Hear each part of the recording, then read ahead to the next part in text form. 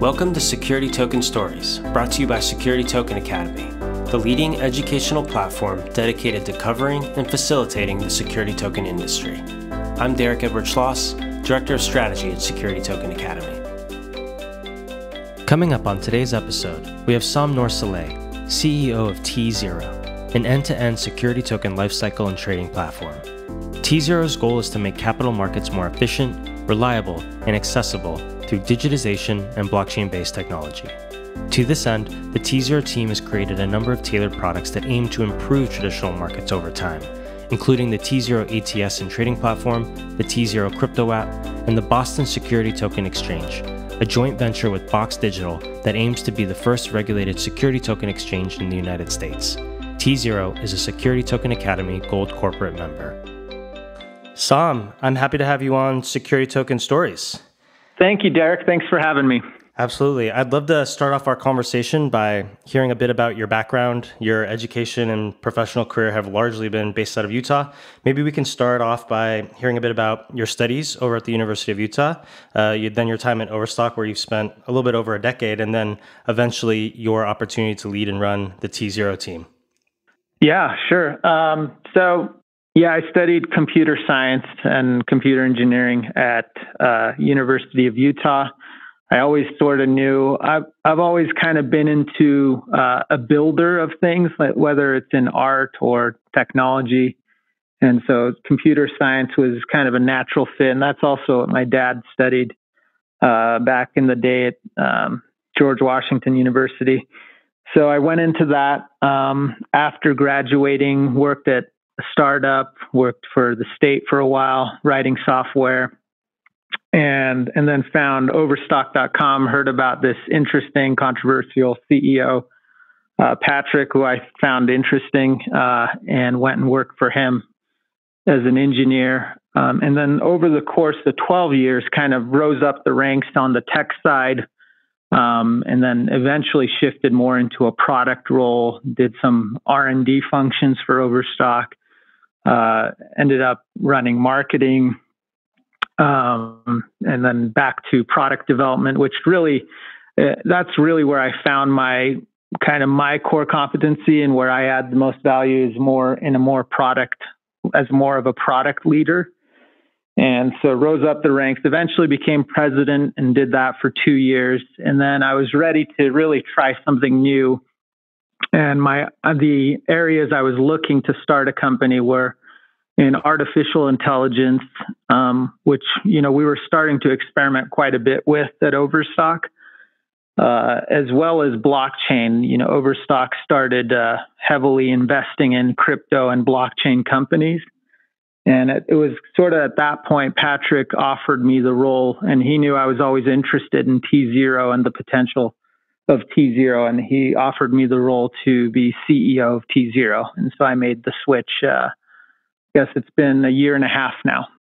Yeah, it sounds like you were exposed to quite a bit over the last decade. Yeah. Before we get into the work being done by tZERO, I'd love to kind of first zoom out and talk a bit about the problem that tZERO aims to solve. So from a high level, and maybe to provide some background for those just starting to explore their security token journey, what problems is tZERO working on? Are these public market problems, private market problems? Yeah. So with kind of the emergence of blockchain and smart contract technology, there's a lot of applications to a variety of fields. One of them is capital markets, where currently they're very opaque. It's expensive. There's a lot of intermediaries. There's a lot of manual compliance processes. Settlement times take, 2 to 3 business days after the trade. And for a lot of assets, a lot of investors don't have access to many assets that the wealthy or the connected have access to, as well as many assets are just not very liquid. So what this new blockchain smart contract technology could really change the way all of that works. So by, for example, the settlement times could be near instant. You could remove a lot of intermediaries. You could automate away compliance because that can all be coded into the smart contracts themselves. And so there's various, and also democratize access to many assets like, real estate and funds that normal people don't have access to. So many applications of this tech. Plus, in my experience, I'm not a capital markets guy, but just coming in, things are just very archaic in the way they're done. A lot of the technology was built in the 60s and 70s, and I think there was a lot of tuning and optimization done on those, but there hasn't been a whole lot of let's reevaluate how this was architected from scratch, which we're kind of, me from an outsider, we're kind of taking a fresh look at and saying, how would we redesign all this if we had the opportunity? Yeah, it's interesting that you say that. I've noticed across the blockchain space, especially as it relates to kind of open finance and DeFi and some of the movement happening there, that it really draws folks that maybe don't have that capital markets background, but are coming to the space with kind of a fresh look at how these things have normally operated in the past. And it's been I think it's been helpful to have a fresh set of eyes from different folks who have different various backgrounds coming to the space and seeing how they may be able to chip away at some of the inefficiencies that have been in place in our legacy markets in the past. So I think this is probably a good point at which maybe you can describe a bit how tZERO specifically aims to solve some of these problems. I'm on the website right now, and I'm seeing tZERO enables the market to tokenize and trade digital assets through blockchain technology. Mm-hmm. So what part of the digital asset lifecycle is tZERO focused on? Is this capital formation? Are we talking about issuance, secondary trading? Are we describing the entire end-to-end lifecycle of security tokens, just securities in a new blockchain-based environment? Maybe you can kind of talk a bit about that. Sure. So we're primarily, and where the name tZERO comes from is today's capital markets are on a trade date plus 2 business days or 2 to 3 business days to settle the transaction. And so the name tZERO really means settling same day or near instant. And so primarily tZEROs, as assets become digitized in the form of these tokens, tZERO is the platform where we want all these assets to trade. And so that's our core focus, is on the trading aspects of that. And that includes both the order management systems, so the matching engines that the exchanges or ATSs use, as well as all the customer-facing brokerage technology to actually plug in and trade these tokens. And whether that's, white labeling our front end to trade them, or just plugging in through APIs, or what financial systems use is a protocol called FIX to trade these things. So that's our primary focus.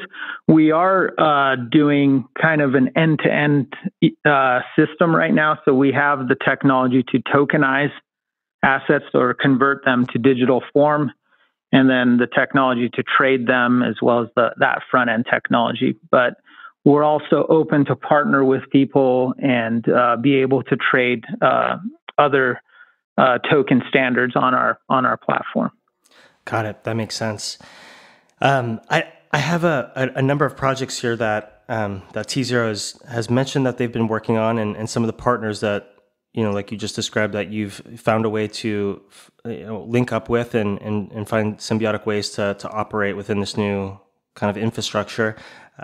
When I'm looking at these pieces, I see things like the tZERO crypto app. I see the Pro Securities ATS, Dino Financial. You have a partnership with Box to build out the BSTX National Security Token Exchange. You were able to have a few acquisitions, Verify Investor, which is one of the leading platforms for investor accreditation, and SpeedRoute, which connects tZERO to brokers. I'd like to hear a bit about how your team thinks about putting these pieces together, and it may not be today, but I guess how you envision the final form of tZERO, what that could look like over the next few years. Yeah, I think you'll see it really. So we bought SpeedRoute, we bought Pro Securities, which is our ATS. SpeedRoute is an agency broker dealer, which means, what it does is smart order routing of traditional stock for, I think it's around 2% of all U.S. equities trading goes through SpeedRoute, and so it does the matching of those orders, and we really bought it for that technology, which we're leveraging for now security tokens. So it brought us some talent as well as technology that we needed for the security token world.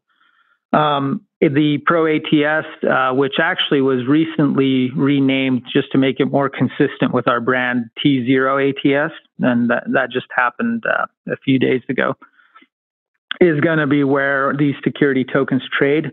And then we launched this crypto trading wallet mobile app on iOS and Android. But the real reason behind that is we want a place where investors can trade all digital assets, whether they're cryptocurrencies or security tokens. And so it's kind of the foundation for trading security tokens.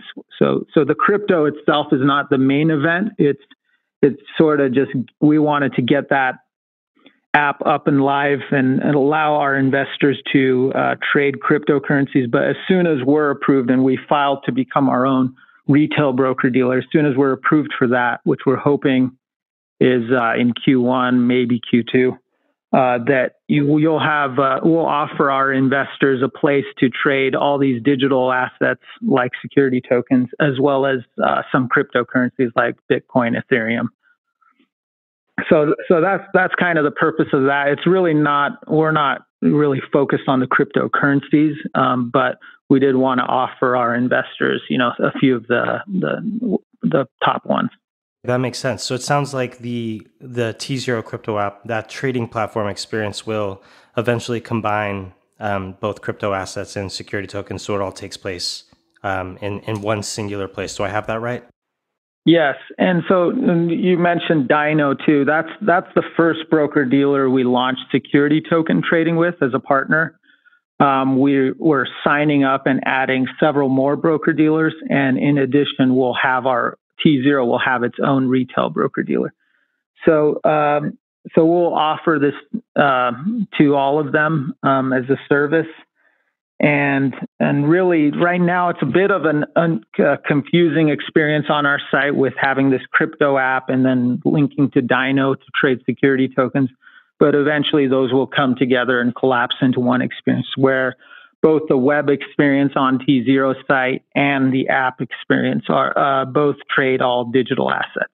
Saum, as it relates to the security token industry, where are we today? When you look out and you're looking at this space with your team, what levers need to be pulled over 2020, levers that are within your control and out of your control to kind of make this industry really thrive over the coming years? And, those levers may be for areas like regulatory, infrastructure, curating and finding better deal flow, educating folks, lowering issuance and, compressing costs for lifecycle costs, improving the UX. I guess there's a lot of different things happening here. I'm just curious how you're thinking about, really optimizing what you do at tZERO to kind of, prime the work you're doing for the mainstream over the next year. Yeah, sure. I would say all of the above, but really for us, 2019 was more about get the platform built, and so this year, really, it was get the technology that digitizes assets, get the exchange or ATS technology live, get all the brokerage customer facing stuff built, and we've done that now. So going into 2020, it's really now, and there was several regulatory challenges as well as part of getting that technology live. That's probably been one of the bigger challenges for me. The tech side is easy, and one of the big surprises was how challenging it is in the financial world to do innovation and change. So there was definitely a lot of work done on the regulatory front, just educating regulators, making them feel comfortable with the direction, agreeing on kind of incremental steps to get to where we want to be. So that was a big challenge. 2020 is really now proving that this technology is a viable business. And so it's really going to shifting away from tech and regulatory more towards, and regulatory will always be there, but more towards business development and building the two sides of this security token network. That is getting quality assets and to do token offerings or tokenize their cap tables, or as well as ramping up the investor base that's trading them and the liquidity on the platform. So more broker dealers, market makers, and functions like that. Okay, that makes sense. Saum, I have here in my notes a question about the digital dividend. Earlier this year, Overstock announced it would issue shareholders a digital dividend in the form of a security token that would be listed on tZERO with the aim to start onboarding shareholders and broker dealers onto the tZERO platform. What are some of the sticking points of the digital dividend that still need to get solved, and what's the status of that effort today? And then assuming that it moves forward, what are you hoping the digital dividend will enable for the tZERO platform? Yeah, so this is a very important project for us, and one of the benefits of being closely partnered with a public company like Overstock is, so we're working at this moment, Overstock primarily is leading this, working closely with the regulators to register these shares. We've set out to have a proxy vote. So we're having actual shareholders vote to make these shares more transferable and the right number of shares, so that we could do for every 10 shares a shareholder owns of Overstock, that they would get one digital share of Overstock that trades on tZERO's ATS. And so there's a lot of work being done to just make sure it's all done properly. But that said, we feel very good about it, and it is moving forward. We've kind of announced the proxy vote dates. The record date for that's December 18th. Then there's the actual date, the shareholders vote, which is February 13th. And then we move kind of from the vote to the issuance. Assuming we get the votes we need for that, we have a record date of February 24th. And that's, I think, sort of an estimate at this point, where that's the actual date that if you own shares of Overstock, for every 10 shares you own, you'd get granted one of these digital shares. And then the digital shares would actually be distributed on March 9th if we stick to that schedule. So that's kind of our tentative timeline. It's taken a bit longer than we initially wanted, but it's very important to do this right and make sure we're doing it with the regulators involved. So we're working closely with them. And so the benefits of this is pretty massive for tZERO. First of all, it brings 50,000 investors that own Overstock shares to trade digital assets. So they would claim their dividend and they could trade them, but then they could have access to all the other digital assets that tZERO offers. So that's significant and will help the liquidity. But in addition, it's bringing a lot of institutions and traditional broker dealers interest into this ecosystem.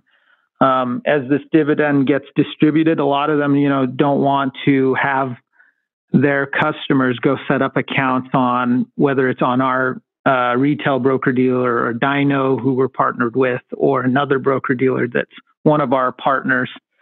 And so they're saying, how do we participate in this? And so it's allowing a lot of big institutions and broker dealers to participate in security token trading as well.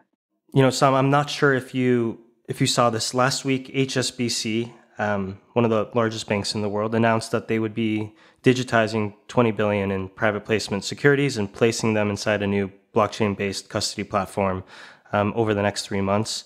Earlier this quarter, the Paxos team in New York received an SEC no-action letter to work with Credit Suisse and Societe Generale on a pilot blockchain settlement project outside of the NSC's legacy securities clearing system. It seems like we're starting to reach the point where some of the largest financial institutions in the world are making investments into both the crypto asset space and the security token space.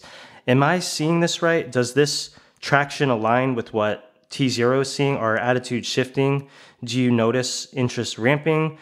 I guess my question is, are the conversations you're having with regulators or infrastructure providers or broker dealers or institutions about security tokens, are those conversations different today than they were even at the beginning of the year? And then why are these efforts from HSBC and Credit Suisse so important for the industry that tZERO aims to operate in? Yeah. Yeah, it's really mainstream endorsement of this technology. But yeah, we're seeing quite a bit of interest from institutions. We're actually in conversations with many of those the firms you mentioned and some that you didn't. So there's definitely interest. And what we've been hearing is these big firms look around, say, what's the one thing that could potentially disrupt our business? And the answer comes back that it's digital. And so more and more in these firms, you see there's a chief digital officer or teams being formed to seriously look at the digital space and security tokens.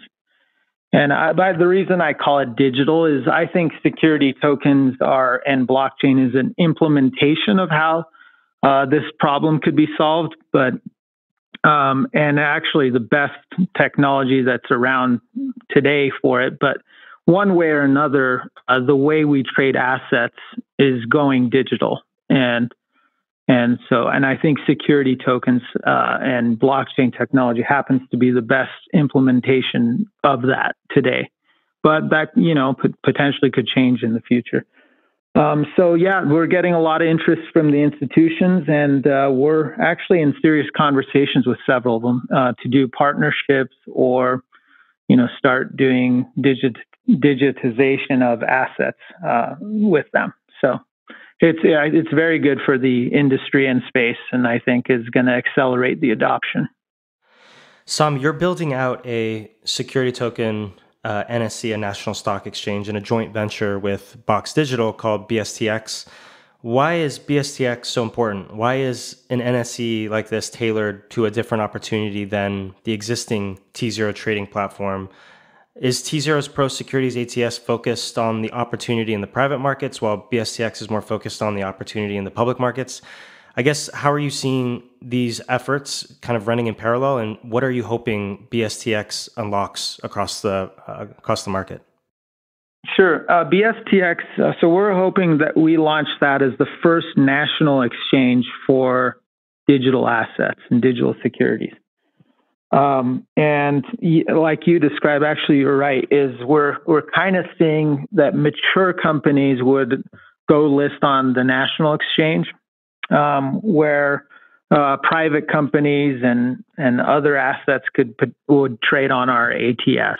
So it's really more for companies that want to IPO, but with much lower fees and for listing and trading could move to BSTX, where other private companies and we're still doing due diligence and making sure the right assets trade on the ATS, but in general, there'll be more private real estate and fine art and film and those types of things would trade on the ATS. And as they grow, potentially some companies could migrate from the ATS to BSTX, the exchange. And so that's sort of how we see the division. I had a chance to review and notate a bit the BSTX proposed rulebook that was published by the SEC. And, I found it to be a really interesting look at how a security token exchange could look from the inside.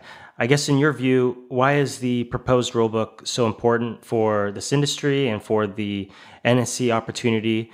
And then after the SEC published it, now that it's out there, what type of feedback are you expecting or hoping for? Yeah, so rulebook is published. It's a way an exchange submits to regulators of how do we treat this new way of trading assets.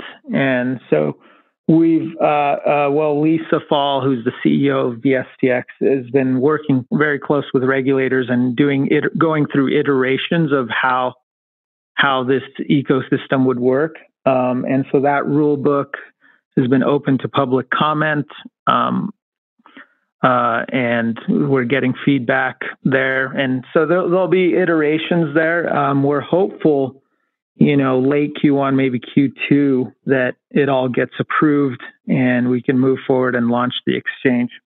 But it's a very important step to getting security token and digital asset trading live. Saum, in the future, how do you think tZERO might integrate with other STOs or security tokens that are outside of the tZERO ecosystem, but within the security token industry? I think there's a number of issuance platforms right now focused on bringing security token deals to market. I've had a chance to interview and speak with a number of them. There's, folks like Securitize and TokenSoft, Vertalo, Polymath, CoreConnex, Circle, Seed Invest, just to name a few. Do you imagine that these and other ecosystem participants will be able to integrate with tZERO's trading platform to enable, secondary trading on those projects that they're helping bring to market? Now, are there areas that really still need to get solved first before something like that is even put together? Yeah, so as I said, we're primarily focused on trading. So wherever we can get quality assets, we're open to explore that. Whether it's these other issuance platforms you mentioned, and we're in talks with several of them. We're obviously we've talked about working with Securitize. So we're open if these platforms have quality issuers. We want to talk and potentially integrate with them. That said, our own issuance team and business development team is sourcing quite a few high-quality deals, and we see kind of just tokenizing with us as the fastest path to liquidity. But we're kind of open to see and flexible. Our goal is just to get quality assets, and we'll see how that ecosystem evolves. So that's kind of the current plan. That makes sense. And one of those I think partnerships that I saw recently from your team that came out was the partnership with Alliance. I know that project is aiming to tokenize something north of 600 million in real estate projects across the UK over the next several years. And there's a technology question actually I have in my notes about this. They aimed to use Tezos as the base layer for that tokenization project. We've seen other projects use a number of different base layers. We've seen Ethereum and Algorand and Tezos, EOS, Hyperledger. Recently interviewed the Polymath development team, and they're building a chain using Parity Substrate. I know there's another project led by Ami Ben David building a base layer called Onera. Will tZERO support many of the base layers that projects use to tokenize on? And I guess how are you thinking about that technology challenge or opportunity as it relates to kind of the wide distribution of securities across a number of these base layer chains in the future? Are there specific chains that are better suited for this industry or the life cycle from issuance to trading to management? I guess how's your team thinking about this problem or opportunity? Yeah, so we sort of architected and designed our systems to be blockchain agnostic. And while we feel Ethereum is the furthest along with this, we're exploring other chains as well, base chains, including, you mentioned Tezos, we're looking at. So we're kind of being flexible if there's quality assets or advantages to a blockchain, including, solving performance issues and the costs around, gas and fees. We're open to try alternative chains, and some of them are being driven by issuers. If there's a really quality assets and they like a particular chain, and we don't see any technology issues with it, we're open to adopt other chains. So it may be this multi-chain environment where assets are being traded, and have methods to transfer assets from one to another chain. Yeah, that makes sense. So it sounds like you're taking very much a flexible approach, seeing it as a lot of this stuff, we're still very early innings from a technology standpoint. Right. Yeah. The folks that are, building out this industry have really faced a number of challenges over the last few years. Replumbing our financial markets are not easy. What is the one thing you wish you knew back when the tZERO journey started a few years ago? Well, yeah, there's a lot I didn't know. So a lot about capital markets and the brokerage space, exchange. So there was definitely a big learning curve there. But probably the biggest challenge has been on the regulatory front and just how to work with them and the best approach to solve this kind of new frontier with them. And so, being more educated on that would have been helpful. But no, I think we are in a good place with them and working very closely with them. And in general, I think they're supportive. They just want to make sure, rightfully so, investors are protected. Definitely makes sense. So, Saum, I only have a few questions left. Wrapping up, what does tZERO's pipeline look like in 2020? What are some of the team's goals? What category of assets do you think you're going to see the most traction for? And what are some of the things that folks can be excited about in the first few quarters and in 2020 overall?